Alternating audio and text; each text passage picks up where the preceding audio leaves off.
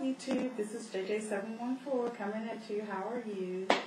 Back from Disney. We had a really wonderful time, and we got there on Wednesday evening. God bless us. It was pouring down rain when we left Atlanta. However, by the time we got a little, maybe a little past McDonough, the rain ceased, and we had really good weather from that point all the way down to Disney. And the drive was about a little over 6 hours, so it wasn't a bad trip at all.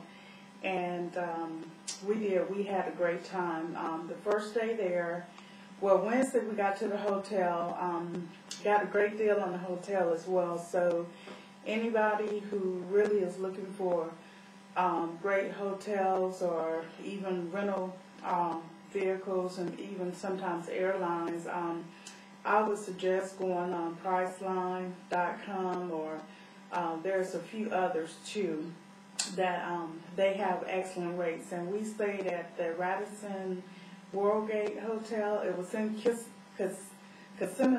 Kissimmee, but we were only, I would say we were about a mile away from Walt Disney World, and traffic was really good and everything. When we got there Wednesday night, it did rain in Orlando, and it rained really early Thursday morning, so we just sort of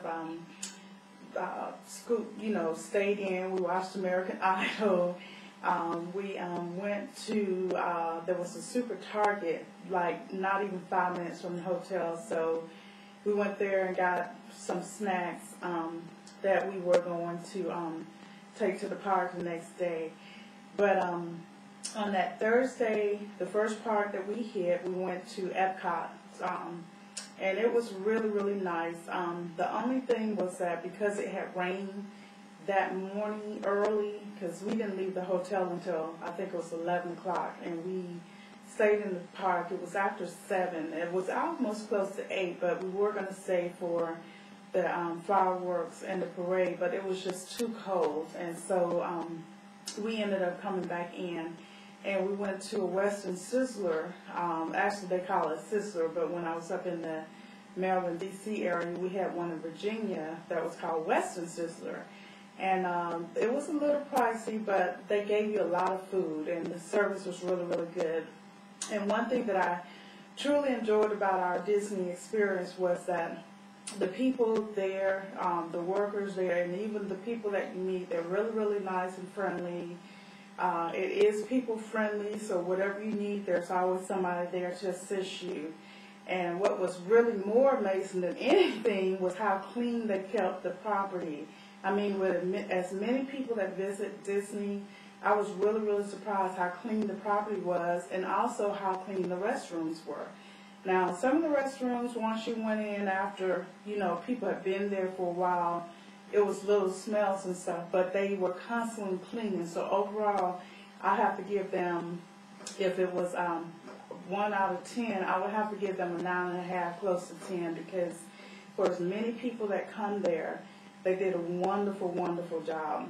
Our second day there, which was Friday, we went to Magic Kingdom, and that was like my favorite all-time park.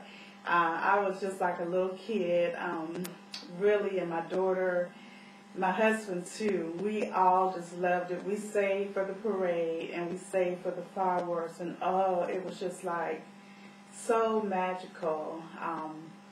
And it just, we did get it on video, so if I can find the female part to plug into my camcorder so that I can plug into my computer, I will do a video on some of that. But it was just really magical, and just to see all the people, the little children and everything, they were tired afterwards and sleeping on their parents' backs and stuff, but it was just really nice. And then Friday we went to, Thursday we went to Epcot, Friday we went to Magic Kingdom, Saturday we went to Hollywood Studios, and this is where they make movies and things like that. And it was really nice and everything as well. We stayed there until I guess about 7 o'clock. We probably stayed there the shortest of all, because They only had a few rides there. We were going to take our daughter on, I think it was called 100 something, but anyway, it dropped. You started out on the top floor, and it dropped all the way down to the bottom. And while we were standing in line, you could hear the people screaming inside. And so my daughter was like, she didn't want to do that. But we ended up leaving on Sunday. We had a really, really good time. I got a little sick. I don't know if it was from the weather and the food, or just, us being up so late. I have a slight sore throat right now, but I think I had caught a virus or something as well. But I'm starting to feel better.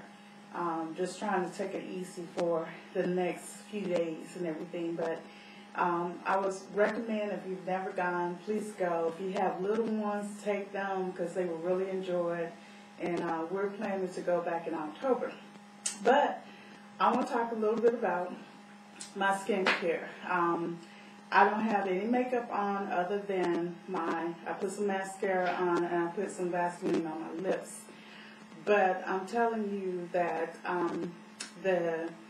what I've been using, I'm finishing up my Clinique facial soap so that I can use my African black soap, or the Dudu Oso soap, which is black soap too. But I've been using rose water for the last week, and prior to that, I was just using my witch hazel. But last week, and now starting last week, I started using my rose water and witch hazel for toner, and then I use some sweet almond oil to moisturize. And during the daytime, I will use my Clinique SP25 to moisturize as well, because I do need a sunscreen. But I can say that I have noticed a difference in my skin tone. It's all even, don't have any breakouts, and it's going to be interesting because I'm going to wait until that time of the month comes again, when my cycle starts. That's when I normally, if I have any breakouts, when it'll start. So this month I didn't get anything, so I'm going to check and see if next month. But I'm really, excuse me, loving how my skin is coming out. And I started using the black soap on my daughter's face, Dudu Oson. I hope I'm pronouncing that correct. And this is what the bar looks like. But I've been using it on her face, and I use the rose water witch hazel mix as an astringent on her face, and then I use grapeseed oil for her face. And I have to say, I know it's going to take a minute for her skin, because her skin is young and she still has a lot of acne and so forth. But I just believe God that in due season, just by taking care of her skin and showing her how to take care of her skin, that it's going to clear up. The other thing I want to talk about right quick is, since I started the Queen regimen, my hair has been blossoming. I actually was going to show it to you today, but I got to get ready to go pick my daughter up in a little bit. And my hair had been a little damp from the me doing the regimen last night. So I just twisted my hair. I did put a little Kimmy 2 leave-in conditioner in and twisted. But one thing that has been a noticeable difference, and I've only been doing this now for 2 weeks. This is actually going on the 3rd week, but last week I didn't do it as much as I wanted to do it because we were out of town. But I did do it, I think, a couple of nights. But the one thing that has really been noticeable for me since I started doing that is the hair on my edges, where I have where my hair was thin, it's starting to fill in. I mean, I could actually see hair there where I wasn't seeing that. Even when I started using the the Jamaican black castor oil and the evening oil, I would be rubbing it. And, I was seeing a little bit, but not much. But, I mean, it's actually starting to fill in now. And not only that, my hair texture is getting fuller, my hair is thicker. After I did the flat iron on my hair last week and the blow, my hair, didn't get any heat damage or anything. My hair, once I washed it and conditioned it and so forth, it went right back to where it was. So I'm pretty pleased with it thus far. Now, I am trying to determine, I am going to do a natural regimen, but my schedule is starting to get so busy because I'm almost getting down to the where I have less than 30 days for this semester in school, and that means I have a lot of homework that's coming up that I have to do, so that's going to leave me less time to really do my hair. And what I'm going to do is, I don't know if I'll be doing my weekly henna treatments after the 15th, which today is the 16th, so I may do one more treatment this week, and then after that I'll probably just do a monthly, but I do have my henna mixed spray, so I will be spritzing my hair with that. But my goal is just to really condition my hair. I have noticed when I did my blow drying and flat iron last week that my ends are very dry, and I don't know why that is, because I do seal my ends, I do moisturize my hair, so I'm just going to have to really pay a lot of attention to the ends of my hair. And I guess because my hair is so short, it's easy for me to get, from here up, but I got to start concentrating up at the top. And I'm just going to try that for like maybe my new regimen that I'm coming up with. I'm going to try that for probably another month.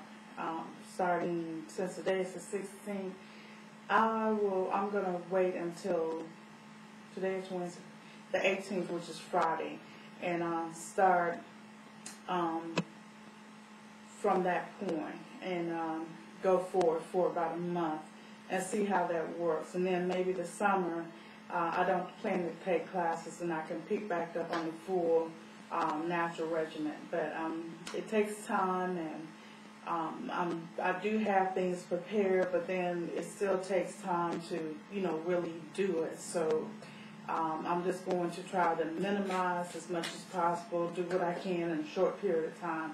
But I do know that I will be sticking with the Queen's regimen. I might even do that 5 to 7 days a week. I'm doing it like 3 to 4 days right now, but I think I might try to do it 7 days a week. I know that I will be continuing to use my Chemi-Tube leave-in conditioner, and I will also be using a sulfite-free shampoo. And now the thing is, with the Queen's regimen, they only require that you wash your hair once a month, and that you co-wash your hair.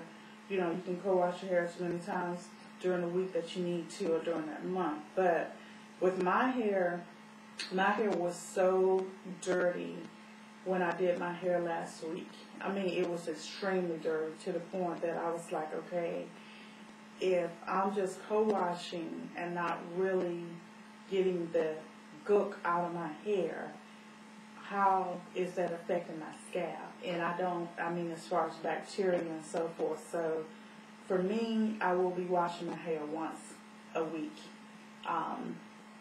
But, everything else I will follow. So I'm going to stop this video now, and I'll come back and I'm going to do a little mini haul. Okay? Talk to you soon. Bye-bye.